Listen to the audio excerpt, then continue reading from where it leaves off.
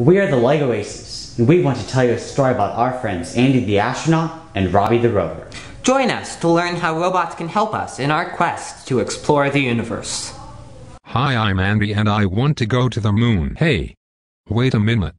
I'm Robbie the robot and I think I should go instead of you because it's cheaper to send me. Why would it be cheaper to send a robot than a person?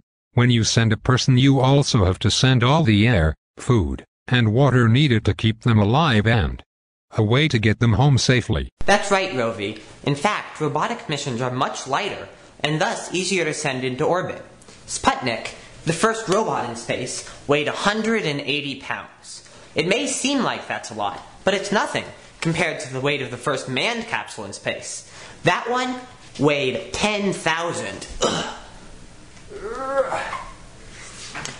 Because every pound you launch into orbit can cost thousands of dollars, it's pretty clear why robots are a cheaper alternative for exploring space. Who cares about sending robots to the moon?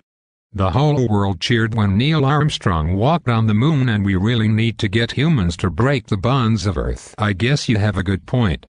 Humans are the most celebrated space explorers, and besides, humans are much more effective detectives and scientists to make new discoveries in space.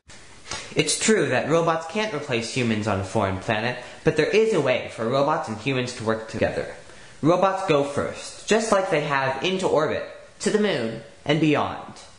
This is because when humans come, they can explore in more detail, because the robots have already done the initial exploration. That's right. My cousins Spirit and Opportunity have been working hard for years on Mars making new discoveries. Well, I'm ready to go back to the moon, so we need to get going soon. If robots are the best next step, let's send them now. In fact, that's exactly what's happening now. The Google Lunar X Prize is offering $30 million to teams who are able to drive a robot on the moon. Private enterprise teams from around the world are competing to develop new technology to cost-effectively explore space. I see how we can be friends to explore space together.